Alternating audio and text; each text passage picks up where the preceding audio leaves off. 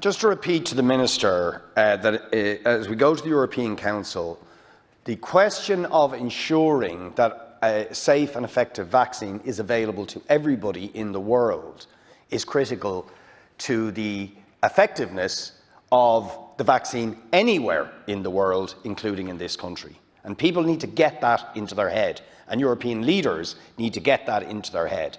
And we do not need a repeat of what we had, the disgraceful situation with AIDS retroviral drugs, where poorer countries were pleading to have access to the technology to produce generic and cheap versions for distribution, but big pharma companies didn't want to do that because it would cut into their profits.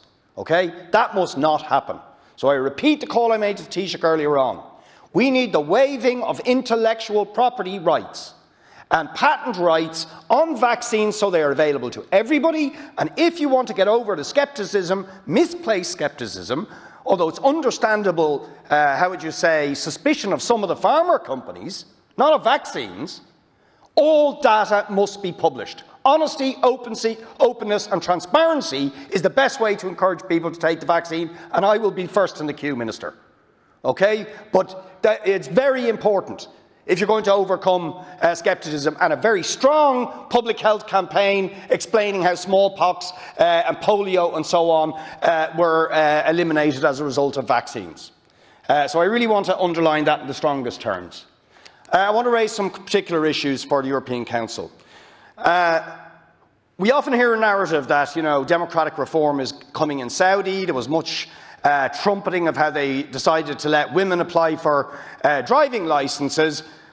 What's said less is that the women who campaigned, the activists who campaigned for women's rights in Saudi, were subsequently imprisoned, almost certainly tortured, denied access to their family, and in the case of Lujain al-Hatul, on the 25th of November last month, was moved to the terrorist court in Saudi Arabia.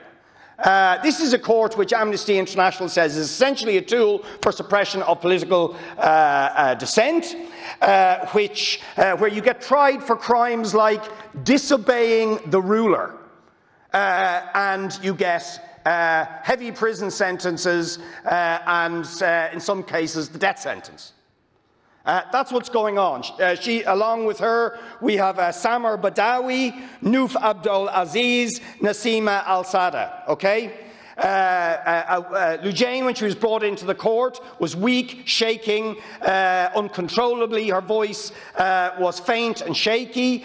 She was in prison for 21 to 22 years, but now has been moved to this terrorist court. In October, 8 youths, 5 of them minors, were brought to court, and the prosecutor, the Saudi prosecutor, is looking for the death sentence against minors for participating in demonstrations. This is despite the fact that Saudi is saying publicly that they were no longer going to look for the death sentence for young people. I mean, looking for anybody is obscene, but for youths participating in demonstrations. Now, just remember, this is the regime, whatever they tell you, this is the regime who murdered Khashoggi in their embassy in Turkey. And this stuff is still going on. Now, when is the European Union going to speak about this? Instead of mouthing nonsense narratives that Saudi is embracing democratic reform. This is what's going on as we speak, and something needs to be done about it. Let me also mention a message that might be of interest to the Healy Rays. A woman from Kerry wrote to us, whose husband is from Ethiopia and was trying to get teaching council status. But because he didn't have the right papers from Ethiopia, he returned to Tigray, where he is from in Ethiopia, and is now trapped there because at the beginning of this month, the Ethiopian government began a vicious bombing campaign of Tigray. Which has completely blocked everybody off, people subject to indiscriminate bombing. It's potentially going to turn into an absolute humanitarian disaster. This is, by the way, being headed up, this bombing campaign being headed up by the Ethiopian Prime Minister, who last year got the Nobel Peace Prize. Just think about that. Now, the European Union, our government, needs to call this stuff out immediately. It must demand to stop that bombing campaign. and a safe return of people like Kathleen's husband to Kerry, but more generally to all the innocent people who are being subject to this vicious campaign. And I would ask the Minister and those attending the EU Council to raise these issues as a matter of priority. Thank you very much.